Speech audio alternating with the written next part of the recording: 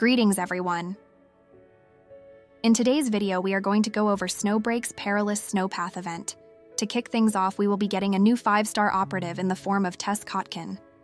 Believe it or not, before joining Yggdrasil, this little lady was just an ordinary high school student. If that wasn't enough red flags for you, she joined the Heimdall forces just so she could see this creepy mother. Tess's banner will be live on December 14th, 2023 to January 11th, 2024. For gear, the new sniper rifle Eccentric Joker will also make its way to the weapon banner and will be the best in slot for Tess.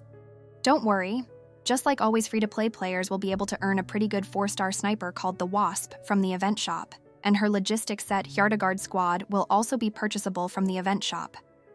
The usual suspects like extra summons, digicash, and revision application will also be available, but there is a new item in the form of a spiritual time holographic model, aka a toy car for your dorm.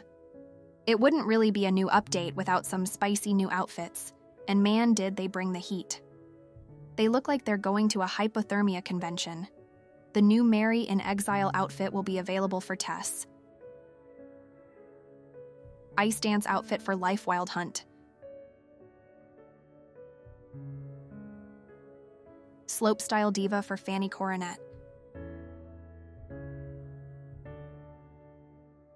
Last and definitely not least, snow ride sledding for Yao Winter Solstice. They are 100% dead, right? You can't just go out in 20-degree weather with your cheeks hanging out and expect. Tess and Enya will be getting new rooms back at HQ. And look at that. She hit that creeper with the reverse Uno. Tess, I know a good chiropractor if you're interested. There will also be a login event where players can earn up to 10 summons for login into the game for 7 days. We do love to see those. You can grab another 5 from the event, so free-to-play players rejoice.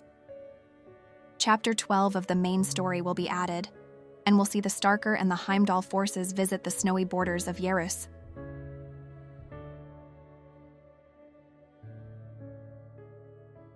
A new boss will debut for Chapter 12 in the form of Joseph Hardened, RIP pistol and SMG users. Because that's a lot of armor. On December 18th, the wave-based defense mode Glacial Margin will go live. Their players will have to hold the front against an onslaught of bloodthirsty foes. I'm sure this could have been super fun if it was co-op based, but let's face it, none of us have friends. On December 20th, the Song of Ice and Fire goes live. There we will finally show those pesky White Walkers whose boss... Sorry, I meant Song of Ice and Iron. Bad news. There are no White Walkers. Good news, apparently we have friends now because they added co-op.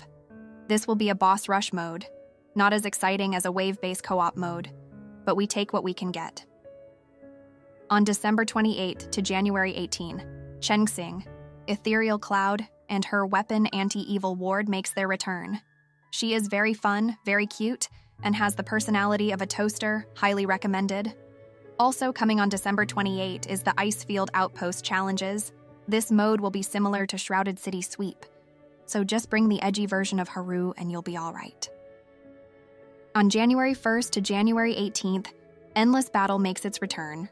I enjoy this game mode a lot last time it was live, so I am pretty happy to see it back with a new map, no less. That pretty much concludes all we know about the upcoming event. Overall, if I had to judge the new update based on what was shown in the PV, I have to say it looks pretty good. But looks are often pretty deceiving, and it might be plagued with many 10 seconds long missions. So, we have to wait and see. What do you guys think about the Perilous Snowpath update? Skins aside, forget the outfits are even a part of the event. Based on the actual gameplay that was shown, I know it wasn't much, but did it at least get your attention? Sound off in the comments below. This video was made possible by Vic Yush on Snowbreak, GG. Thank you for your hard work, my good sir. I mean, this guy is so creepy. They even added a button to make him invisible. But that just makes things a lot more creepier, doesn't it?